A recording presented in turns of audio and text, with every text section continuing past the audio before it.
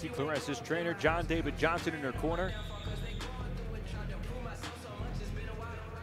As we get ready to go for round number 6 here in Flint.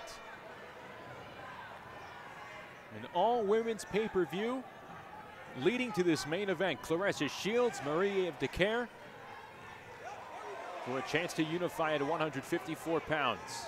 And for Claressa Shields to be undisputed for a second time. As you take a look at some of the CompuBox stats here in round number 6. Decarie landing just 17 total punches in the fight. And now her jab does not exist. Once she changed that defense stance to pause up, that's very difficult to throw a jab that's gonna set up anything. And now Claressa is literally walking her down. A big shot from the left hand by Shields. And that, I'm waiting for that one. I'm calling it right now. See how she walks inside? And she's just gonna use that left like it's gonna go out of style. A minute to go here in round 6. This is the first long stretch where you could potentially sense that Decarie could be in trouble here.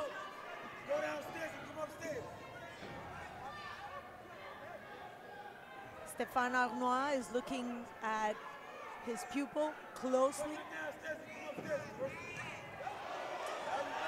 Big combo from Shields, trying to find the opening. Ooh. And she rocks the jaw with that right hand. Comes in with another uppercut for good measure.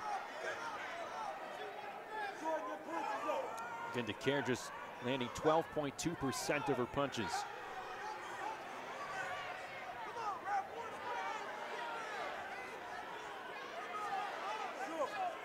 This is Decarie's first match against an undefeated opponent. Underdog for the first time in her career. She relished the opportunity, but Claressa Shields adding the mustard through 6 rounds with some effective punching against the Canadian.